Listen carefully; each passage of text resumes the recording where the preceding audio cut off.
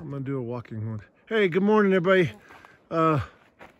Today is day 93 of our adventure, day 66 on the trail, and Thursday, July 7th.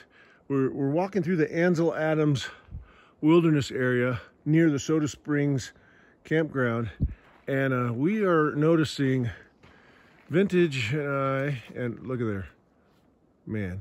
See, even with all the destruction, it gets pretty out here. We are noticing just this area for the last, we just got up. We've just started. We're probably less than a half a mile in this morning. But yeah, so where I was going is, as Vintage just said, we hiked at least a mile, probably 2 or 3 miles of this area where it appears as if these otherwise big, healthy trees. I don't mean, look, this is the soil that it's in.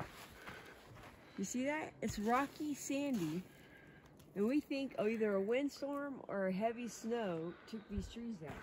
Yeah, it's all along this trail here. I mean, you have these big, healthy trees still, but there's more destruction of the trees in this area. Now, we've seen this before where fire has come through, or it's evident that just massive windstorms have come through.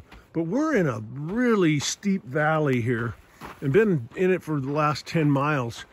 And we've seen nothing like this, where so many trees are down. In Karen's theory, I think, is that the soil is bad and the trees get too big.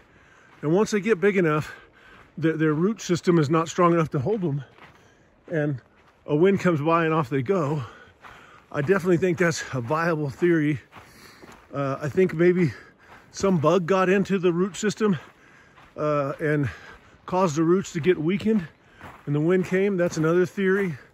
We talked about the theory of, you know, maybe this area got a really crazy heavy snow a few years back and tore all this up. But look at how they're all scattered and just, we're fascinated. We're fascinated. And Vintage here, she's gonna holler at you from back behind me. Go ahead, babe. I don't know if you want on this video, if you want me to do another video about the young lady's barefoot. Oh, well, hey, we just passed 4 young ladies sitting on the trail with just probably, you know, we hiked out at 6:40 this morning, so we saw them at 6:50. And go ahead, Vintage.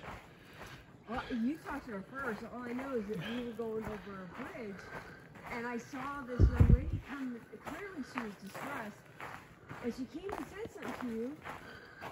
And come to find out, there's 4 young ladies camping at a little campsite across from our campground, so across from the river.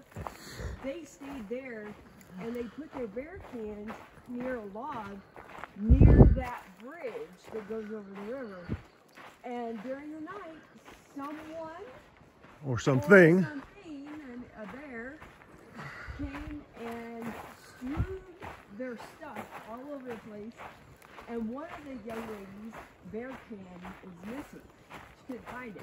Now that's a bear can she rented, so she doesn't own it.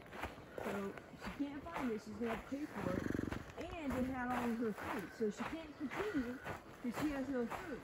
So thankfully, though, there's a shuttle that comes to that campground we stayed at that will take her to a place where she can get more food and hopefully another bear can if she can't find it. It was really sad. I felt bad for her.